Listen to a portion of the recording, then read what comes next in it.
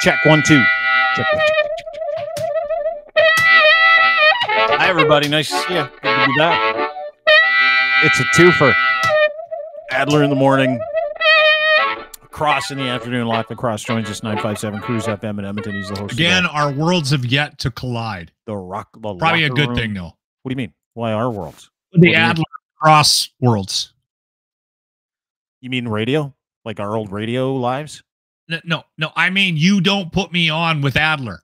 No, never. No. Okay. It's a good thing. It's a good thing. And I appreciate Adler for what he is. I just don't know if he could.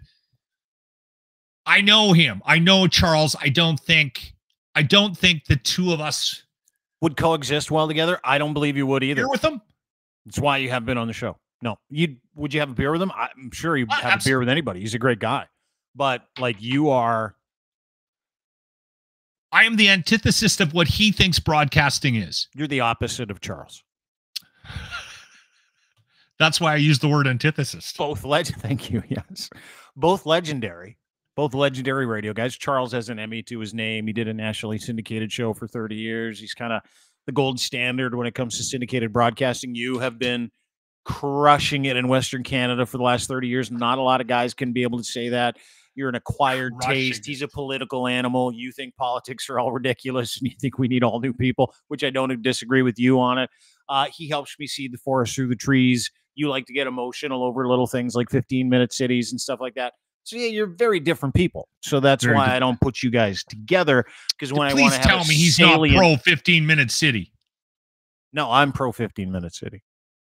I don't want to start with that. I can't do that today.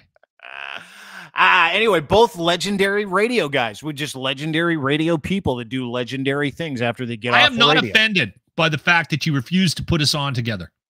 I'm okay with it. No, I'm 100% because I am more concerned. For me, I would be so uncomfortable if you and Charles were on the same podcast. It'd be like matter of time before Charles gives it to Lochlin, matter of time before Lochlin gets upset, gives it back to Charles, matter of time before I'm sitting here twiddling my thumbs 15 minutes into an hour-long podcast with no guests and no co-hosts. So that's why I don't. Here's the thing too, right? Like I would probably go out of my way to get a rise out of Charles. Well, absolutely. I would go out of his way to do the same thing because he's way smarter than both of us.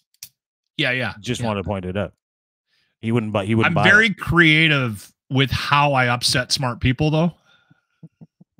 Okay, can I bring something up very ironic? Radio related?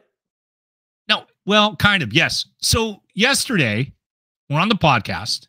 I had my Rush Sucks shirt on. Yeah. You bring it up. Yeah. We have a conversation about Rush. We have a conversation about Alex Lifeson. Yeah. You tell a story about how you played 9 holes with him and didn't know who he was. 4 before he clued me in. Yeah, he knew who I was. I'm like, I don't know, some band. He was which band. I'm like, by the way, is one of my favorite stories. That and the Tommy Lee story, where Tommy Lee made you show his dick. Wiener. Yeah, I showed him my wiener.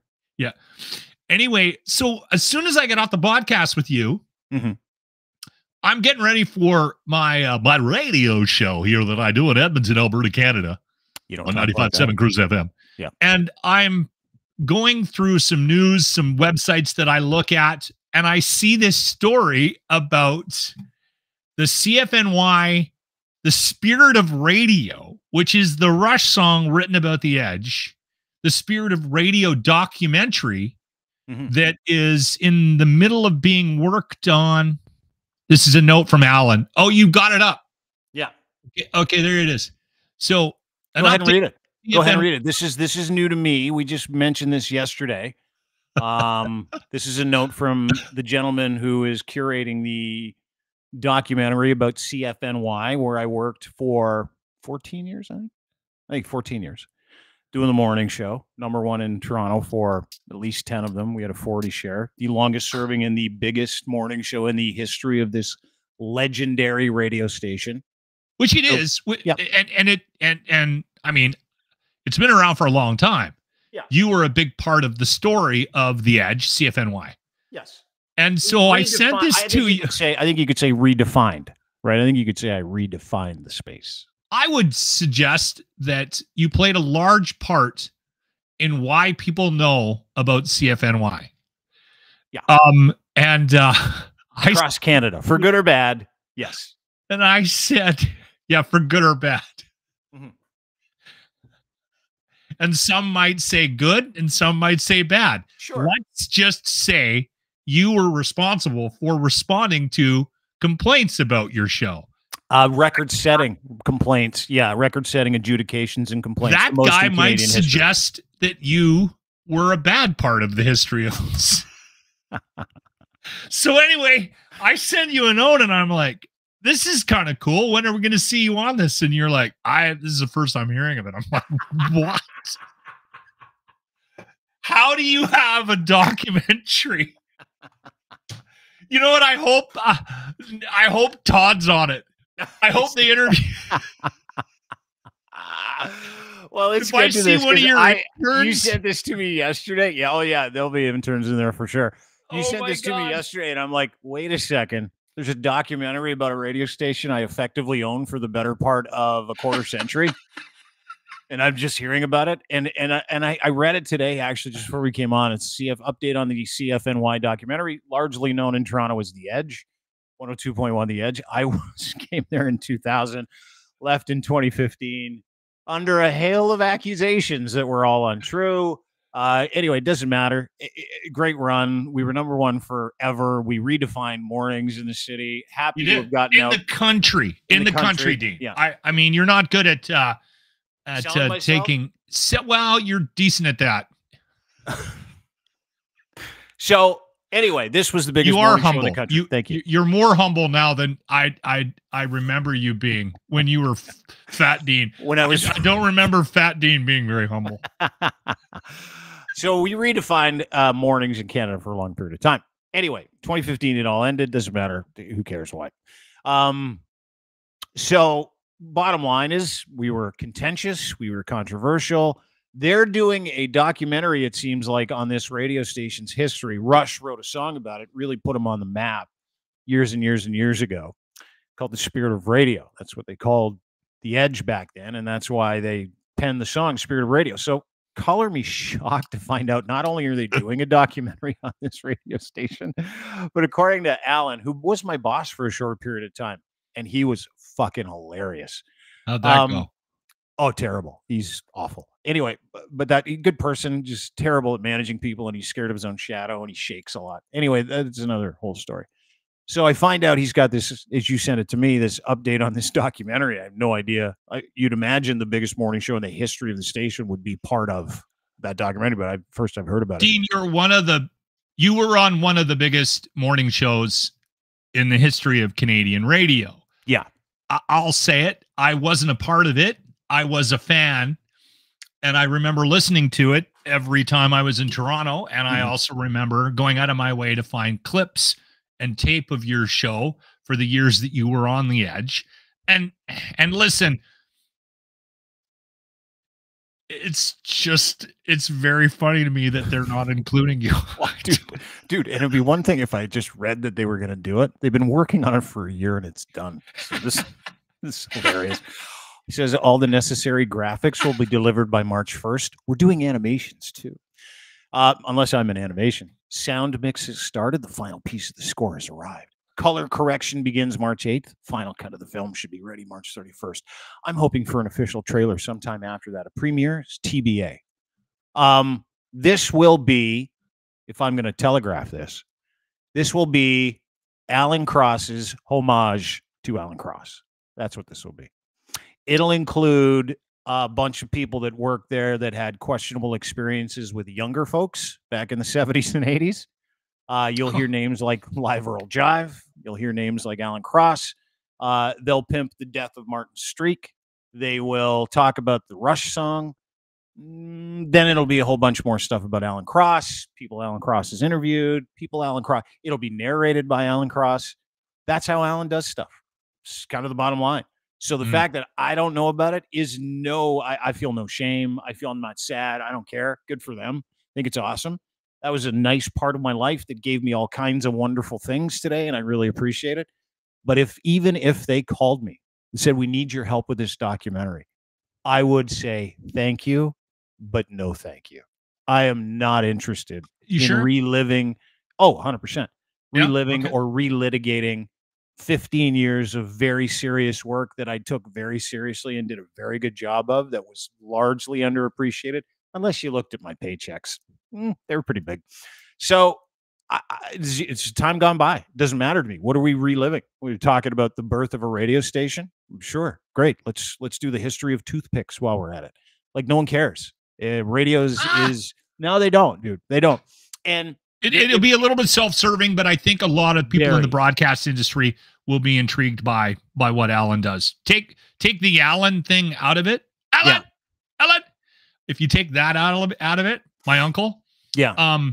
And you know, if they do talk about me, here's the thing.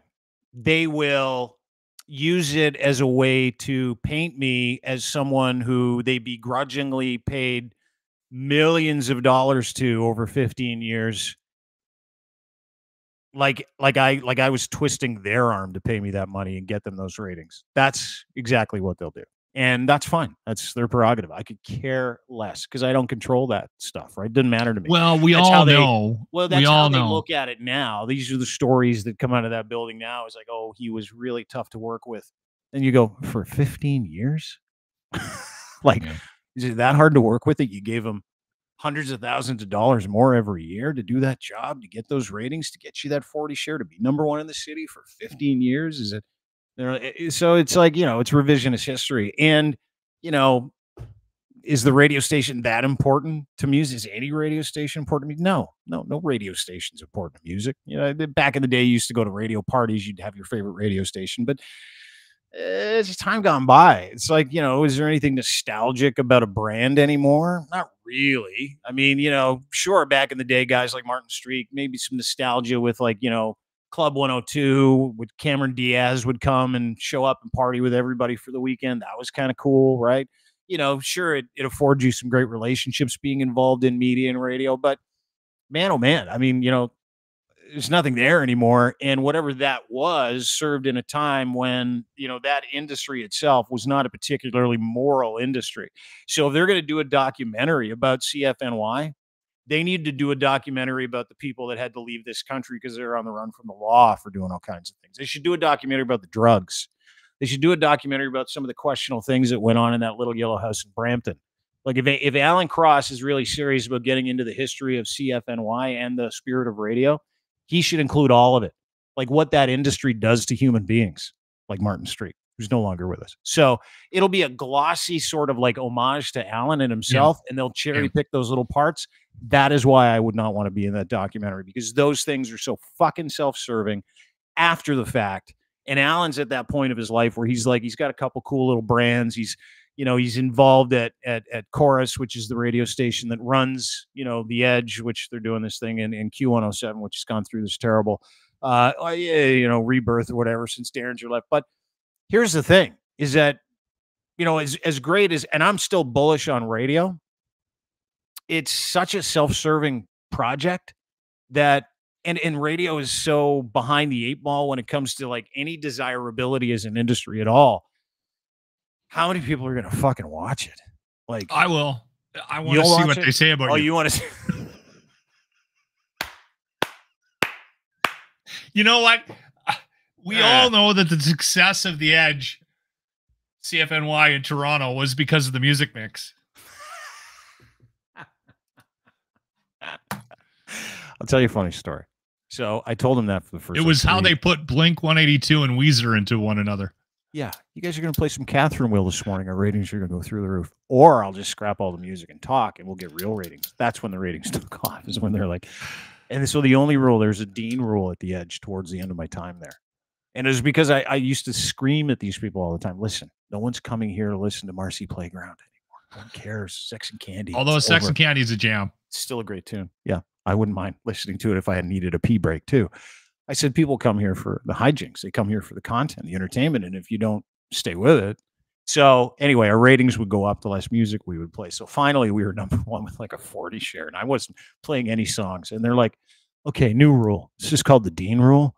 Just get the commercials in before 10 o'clock. We don't really care about anything else. You can say and do whatever else you like. No music, some just get the commercials in. And there was one day where I played 30 minutes of commercials prior to the end of the show because I motored through 5 breaks. Anyway, when you're successful is what you can do, but they can also fire you. There you go. That was my linchpin. But who cares? Good for them. Hope it's a nice documentary. You're only going to watch it to see if I'm in it.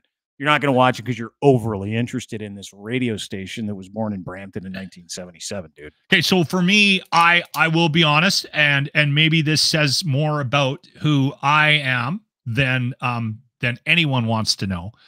But if I was in your shoes right now, I would be I'd be very, very upset about not being involved, even considering the circumstances in which you had to depart, in which you were forced out of the industry. Really? Yeah. You think I should be mad? I would be. I'm not trying to tell you how to react to this. I'm telling you that my nature and who I am and how I'm wired and how I bleed for the stations that I work for. Yeah. And I take a lot of pride in what I do. And if it was ignored, because there was very interesting, sir, you were a product of a shift in management and a shift in thinking in the building. And so they found ways to get rid of you, which happens, right? It happens to a lot of people. This was before they would just shut off radio stations and just fire everybody. I mean, there was always those casualties in our business, right? Yeah. Where somebody comes along, they're more familiar with a different format, or they're more comfortable with a different style of delivery of content, and the guy that's in there doesn't really, they just don't get it. They can't wrap their head around it. And they're also, they also want to make a change because they don't want to have to deal with the complaints that you brought. Mm-hmm. Right? Yeah, so maintenance. Me personally, knowing your story, knowing what you went through, knowing where you are now, where you've come, yeah, I would be very upset as a person. I would be very personally hurt by not being involved, even being in their shit ass documentary about how it's over. Like I have no desire, dude. And here's the thing, right? You talk about bleeding for that radio station, The Edge. That was it, man. Everything I had, I gave everything I had for 15 years. Everything. They paid me well. Because I know how loyal you are, and I know how proud it is about what you do. Yeah, for sure. And I took it very personally. And then when the tables were turned, and they paid Navigator to write articles about me to make me look like a terrible homophobic asshole, and paid PR companies to sewer me in public to destroy my reputation so I'd never work against them for another radio station, because that is what happened. Sat down with the former HR, the VP of HR there, who literally told me that, and the former CEO, who literally told me that. You don't feel like, and again, this goes back to the why I'm not mad. Would I feel like doing them a favor for their fucking documentary? No, zero, dude, dead to me. Okay, dead to me. Let me ask you a serious question. Okay, yeah. And you don't have to answer it. Mind you, you're more honest with me than sometimes I want you to be.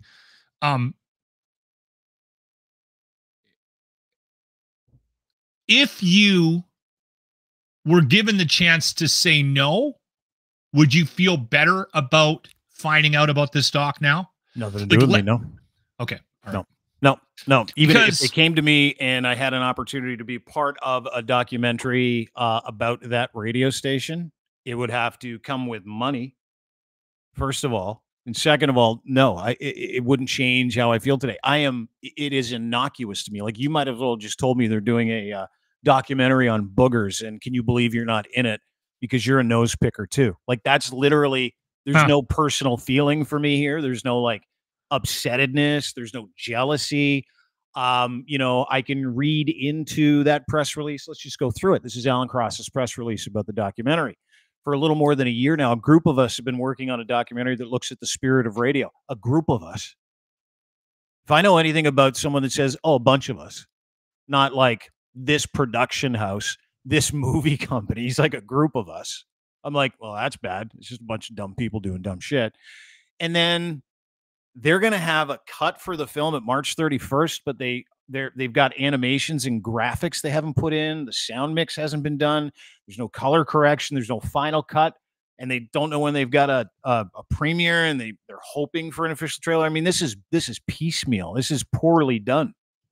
That's not someone that's doing a professional job of documentary. Well, so when I read that too, I'm like, oh, kind of glad they didn't ask me to be in it. That's easy, because that is going to look like shit.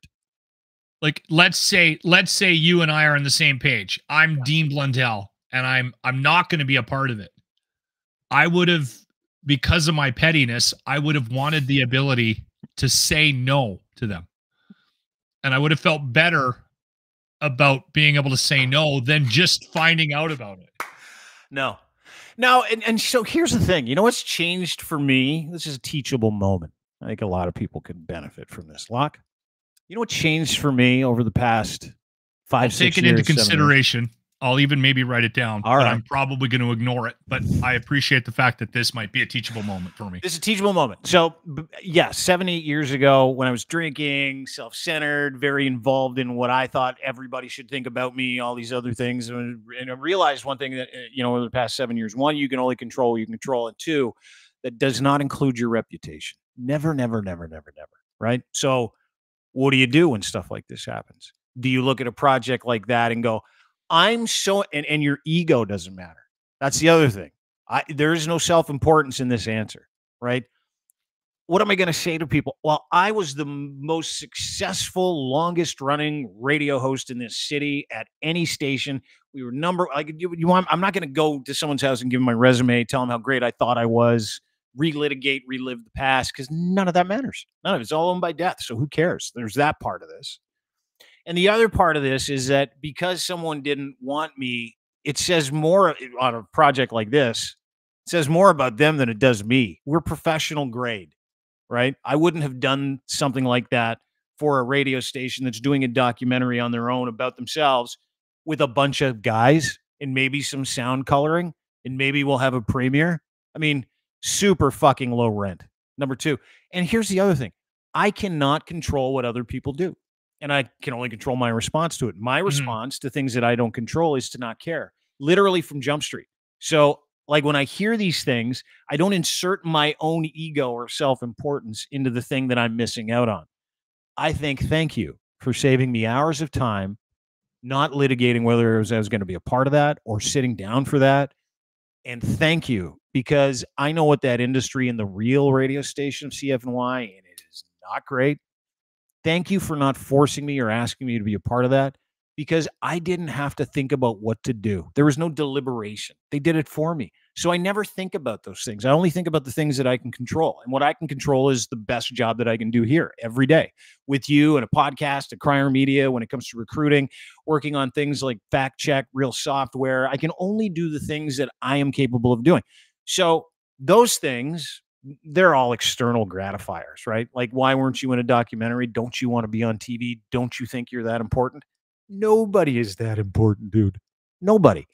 You're only as important as you are today, as you treat people. Your resume of who you are is just you today. So I'm happy to be me today. All that other stuff that I get judged on by people that don't want me in documentaries, or people that have a feeling like I'm this terrible fucking person, that has nothing to do with me.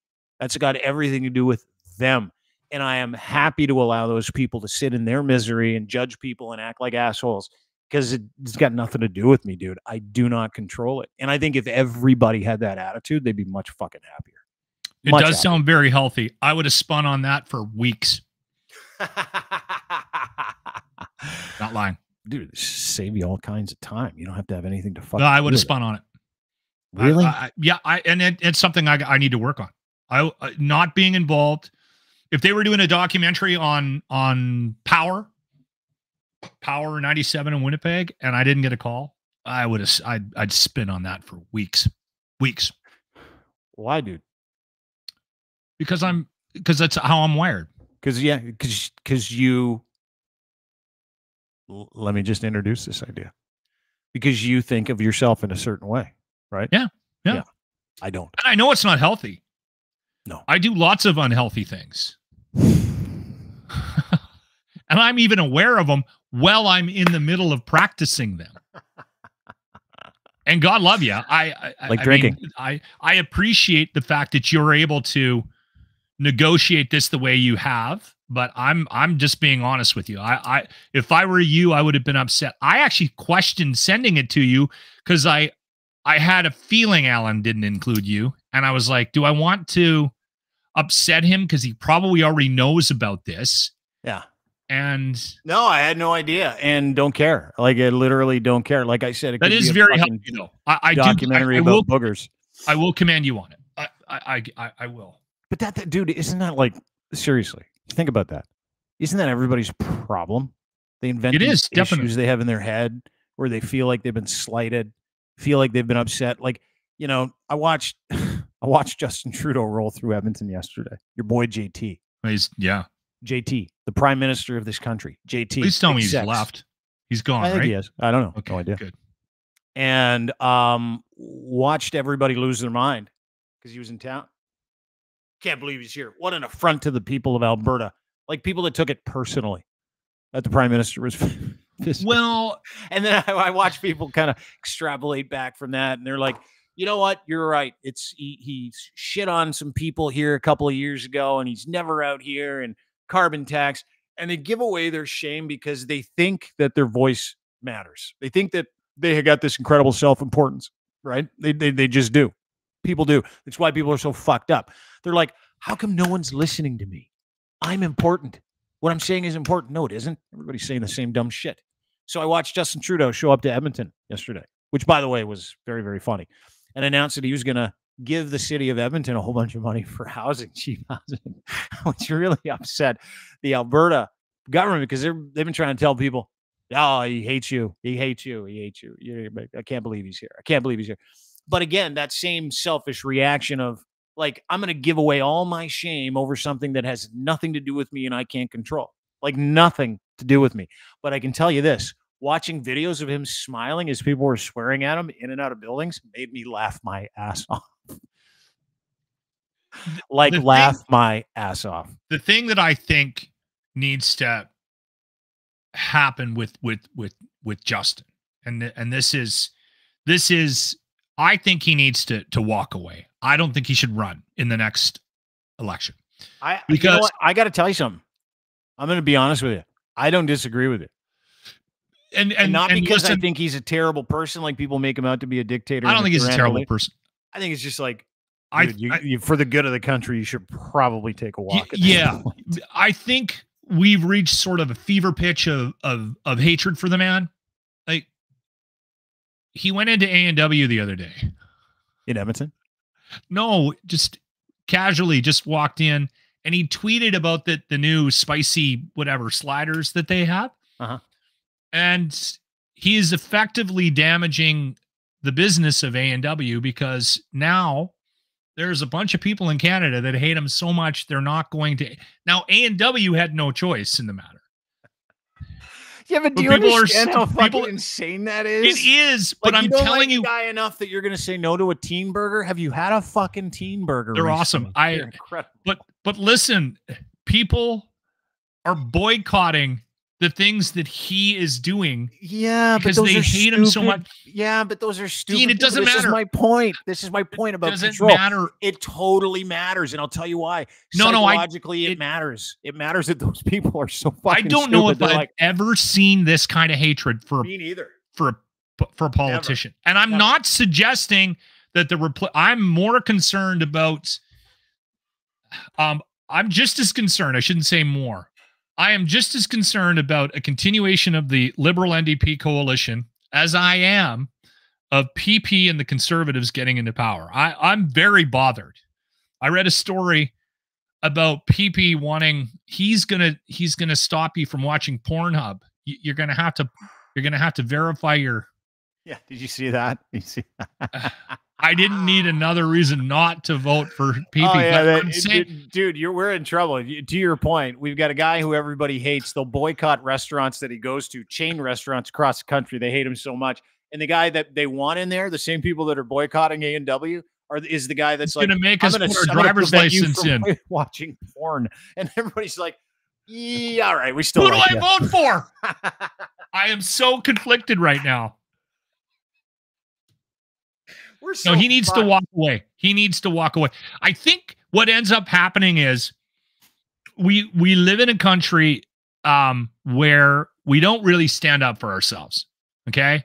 We spend all our time in the garage with our buddies yelling about politics. No one actually does anything, right? And listen, I'm not suggesting we should be out flipping cars and burning buildings down, but we do kind of just take it, and our public officials know it, and they keep just giving it to us. If it's not carbon tax, it's a booze tax. It's just constant. It's nonstop.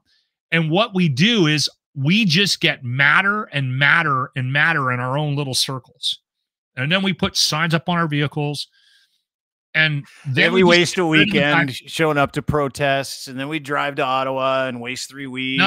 That was weird. That was a unique situation. I'm talking about typical Canadian behavior. Oh, okay. So then we get mad and we rush out to the polls, and then we make a huge mistake and we vote the guy that shouldn't be in power in just to get rid of the guy that we can't stand anymore. Mm-hmm.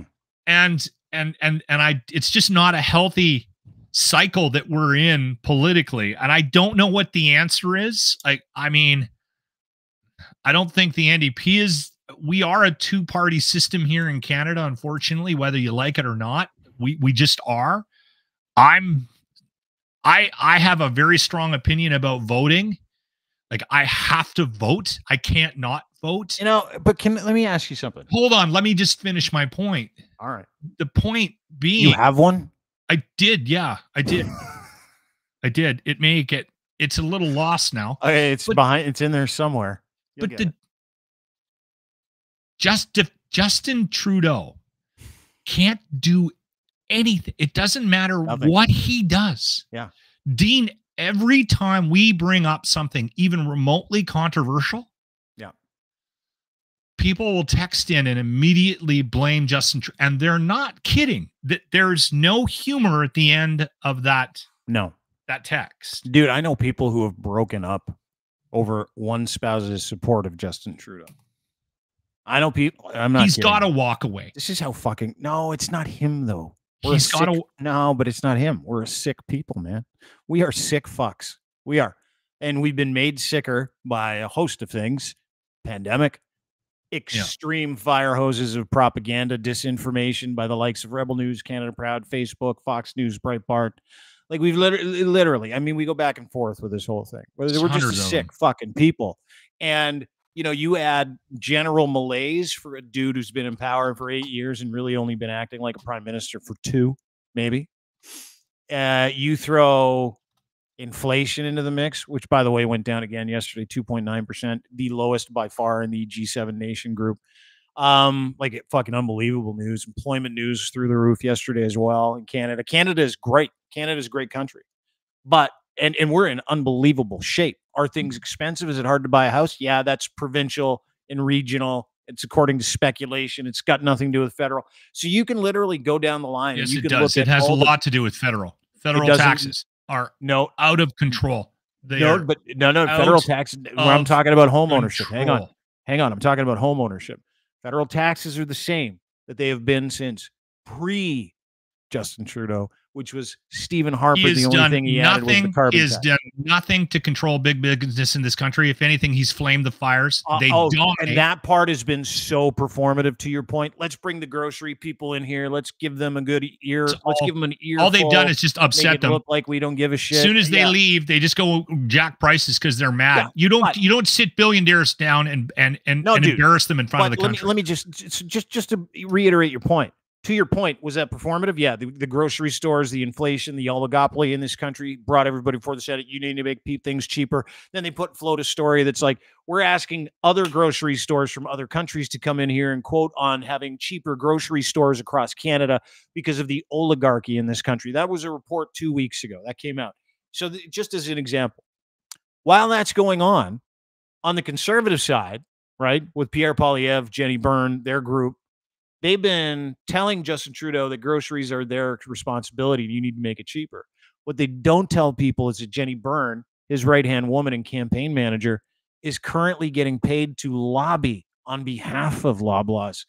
Melissa Lance, you're not telling me anything is new. currently getting They're paid all to bad. lobby on behalf of Walmart. They're all bad. Totally. But we're not going to whitewash the Liberals' involvement in where we're at right now. But I'm saying fiscally. if you're going to bring that up, you got to bring both things up. You got to bring all of these people up and all their relationships. Listen, let's zoom out again for everybody. Okay. You cannot look at political parties in this country like they want you to look at them, like they are public servants. That is a lie. That's a lie. They are each other's servants for elites in this country and certain business people. Absolutely. Right? That's all and they the are. Liberals are probably more egregious at it than the Conservatives. Who knows? We could do a sliding scale. I'm trying to make things equal so that we're not fucking pinning anybody today. I need you to look at this from a macroeconomic business perspective, because that is why the gloves are off. That is why we're being forced to fight each other in a culture war and not a class war. Because the Liberal Party is a 200-year-old business. The Conservative Party is a 200-year-old business. Mm-hmm. And those businesses exist at the pleasure and employ strategies and tactics at the pleasure of big money, of the people that fund them. Yeah. Conservatives have a giant group of corporate vendors that give them money so that they can affect policy and change and give them government contracts so we can give them our money. They can give them our money. And the Liberals do the exact fucking same. So Absolutely. Everything in the middle here, everything in the middle, whether it's policy, whether it's taxes, whether it's a cultural issue, is a distraction. It is a strategy. It is not real. They create problems. They create problems, and then they try to fix them to make themselves look like heroes. That's 100%. Been an ongoing strategy for years. They do it locally too. It's unbelievable to see it. That's politics. Literally, they will release a story here and every city does this now. It's like a playbook. They'll release a story going, we got bad news. Your taxes, your house tax, your property taxes are going to go up 7% this year. And we're blaming the last administration. They didn't do enough to actually put enough money in the coffers. So we got to cover it, right? Everyone goes, what, 7%? What are you talking about? It hasn't gone up 7% in 35 years. You guys are crazy. And then they come back 2 weeks later after everybody's in a fever pitch, and they go, you know what? We heard you.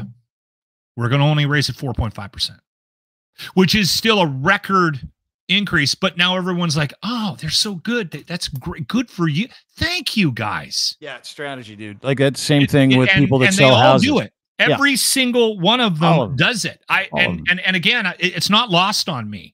And some are better at hiding it than others. Mm-hmm.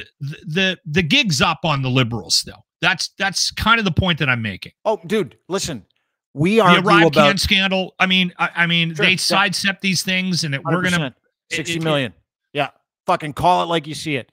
That 4-person company got how many dozens of contracts without any. They didn't do any work to actually. No idea. But 100%, you're 100% right.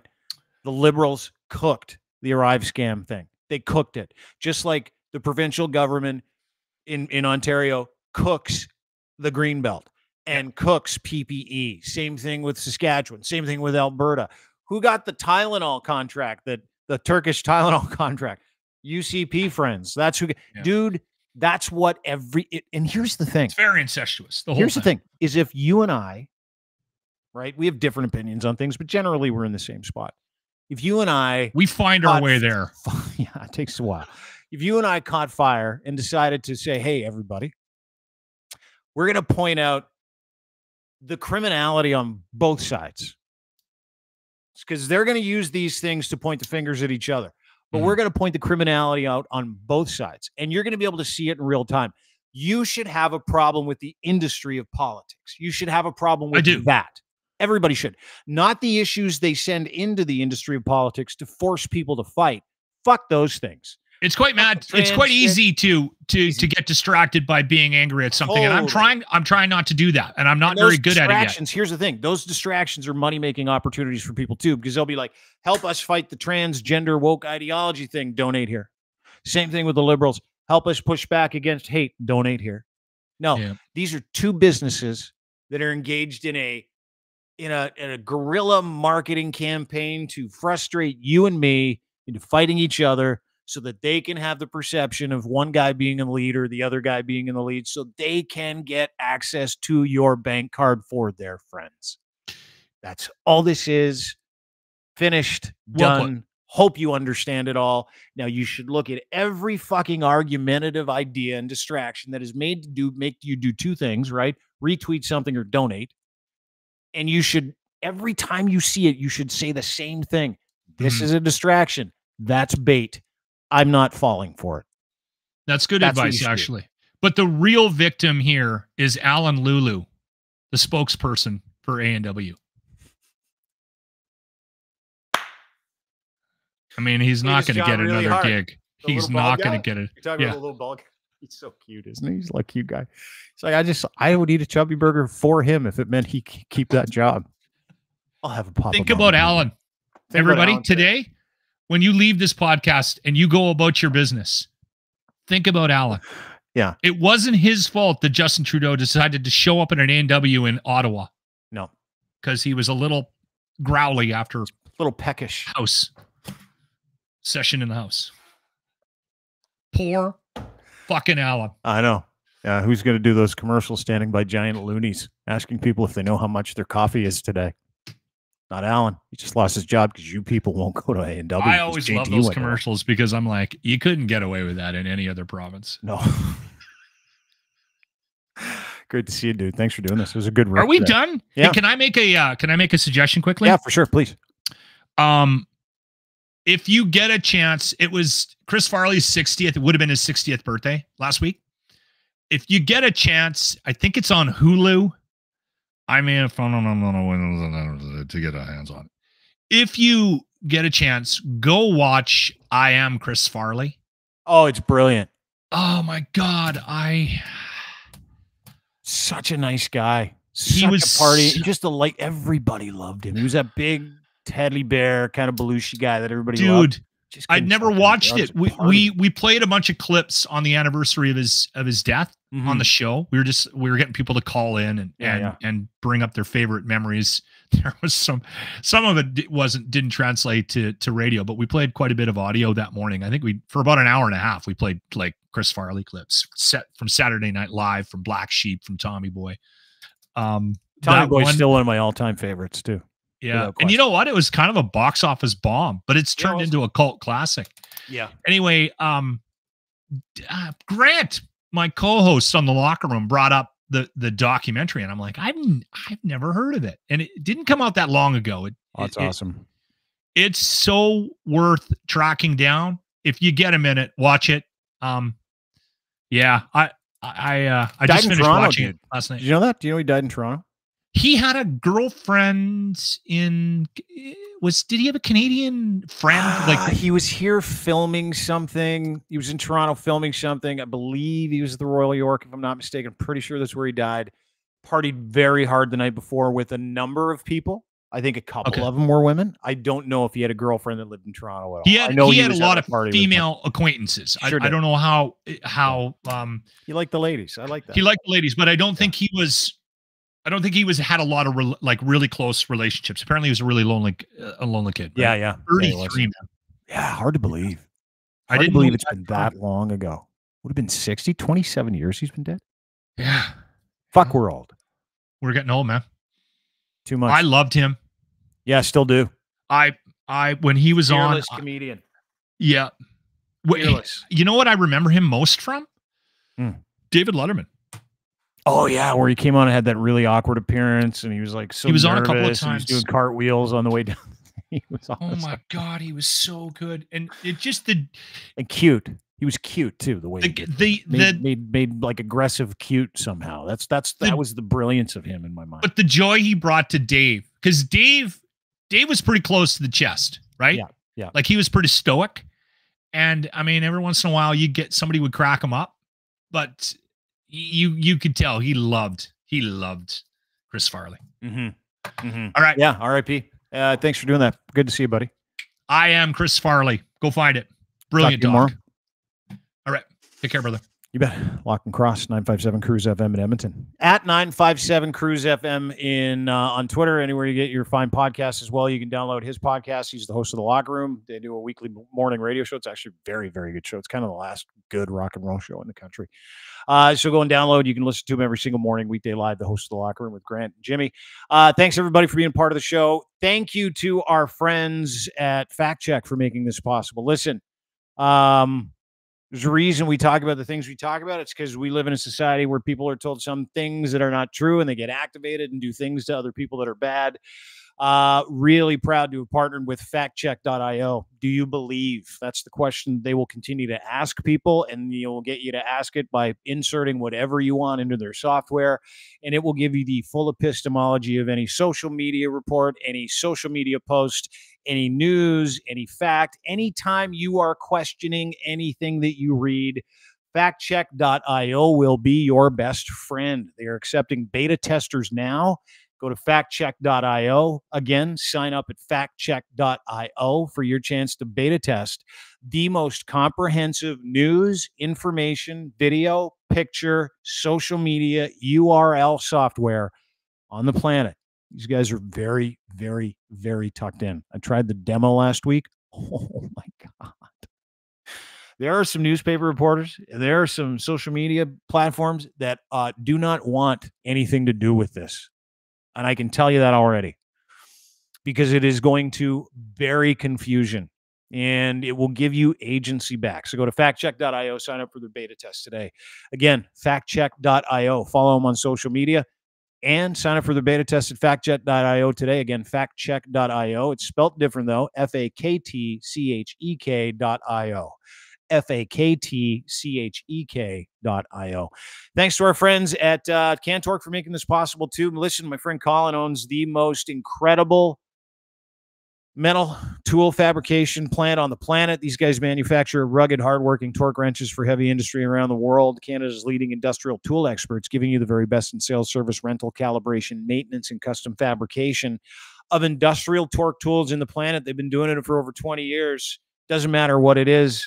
Honestly, top of the line torque and tension tools, flange maintenance systems, impact sockets, tool rentals, calibration services, repairs, and of course, custom fabrication is what they do. They've also got distribution opportunities. Cantork offers a complete range of services and products, making them your one-stop destination for all your bolting needs, saving you time, effort, and hassle. Nuclear, railroad, heavy machinery, forestry industry. If you have a bolting solution you can't find a solution for, these people make it right here in Canada, proudly Canadian, manufactured in Canada, designed in Canada. Everything is Canadian. That's why I love them. They got a little maple leaf on all their products as well. Go to cantork.com, brand new website today. Also, Muse Massage Spa. Had a lovely meeting with these ladies. They're redefining the space. So make sure you check them out. New website coming on March 1st, musemassagespA.com. And if you go to their website, you can check out all of their muses, their treatments, their schedule, their location. You can become a muse and you can ask questions. They've also got a great podcast called Muse on the Mic. Muse on the Mic podcast takes you behind the scenes of women who operate a very reputable body house in the beautiful city of Toronto, Ontario, Canada. That would be Muse Massage Spa, 1290 Finch Avenue West. They talk about their daily doings. They talk about the girls, sex work advocates, and educators and sexologists. It's a healthy industry. These are healthy women and they're entrepreneurs, and they are about as advocate-y as you can get for the industry. And their podcast is outstanding. Muse on the Mic. Download it anywhere you get your fine podcasts today. And of course, brought to you by Gitch, number one underwear in the world. That's what I say. This is the number one underwear on the planet. Gitch3 is your promo code. Go to edsfineimports.com. Order a pair today. Engineered for any level of performance. These boxer briefs are outstanding. They got this incredible pouch in the front. Everything is housed. Moisture wicking. There is no smell. Super soft. Barely there fabric. Again, any performance you can think of, these underwear can handle. If you're going to go play basketball, if you're going to go to the opera, if you're going to run around with your kids all day. Dude, I just wear these in a t-shirt to bed all the time because everything is tucked in, beautifully done. So make sure you go to Ed's Fine Imports today. Order a pair of Gitch. In fact, if you order 3, he'll give you a free pair with Gitch3. That is your promo code. Again, Gitch3 is your promo code. 15% off. Checkout. You give them your email address, your entire order. Massive online store as well for edsfineimports.com. So check them out today. Thanks, Gitch. Thanks, Fact Check. Thanks, Muse. Thanks to my friends at Cantork. Thank you for spending time with us. Have a great day. See you tomorrow. Don't forget, rate, subscribe, everything you do, crier.co. Again, YouTube, Crier Media, Dean Blundell Show on YouTube, Dean Blundell, anywhere you get your social media. I gotta go. Bye, everybody.